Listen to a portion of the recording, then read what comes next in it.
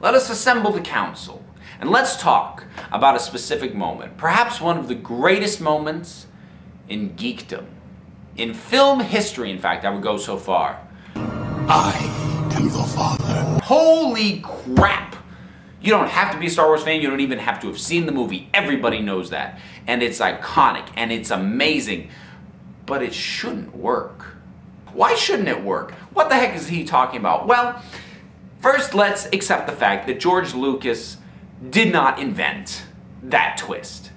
It was a very old, very cheesy twist, in fact. The idea that the villain is in some way related to the hero, usually in the form of father or brother.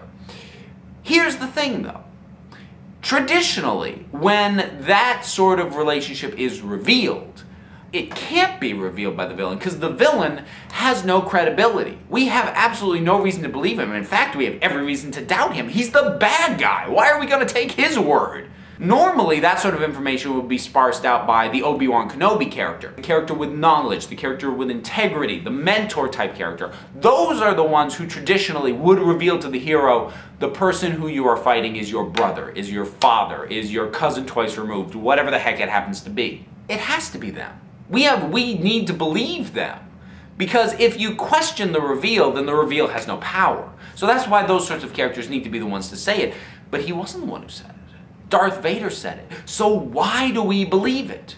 James Earl Jones, he's gone on record as saying that the first time he read that in the script, his immediate reaction was, that's not true. He's not really his father. He's telling a lie. That was what he thought. So why don't we think it? I think it comes down to one key aspect. And it's not the words. It's not the voice.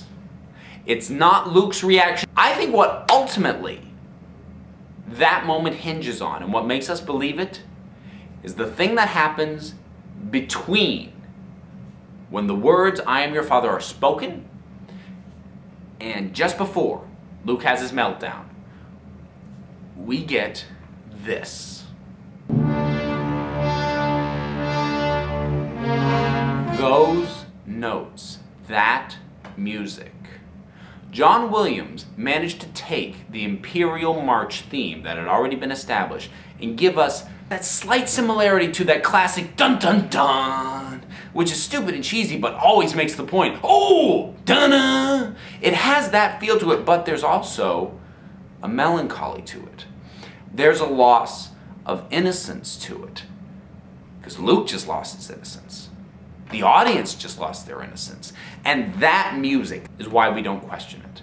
That's what sells it. That is why we believe in that moment. If you take the music out, there would be, I would guess, about half the audience going, I don't know if I believe him. You put that music in there, everybody believes it. You got one of the most iconic moments in film history. And on that note, this council is adjourned.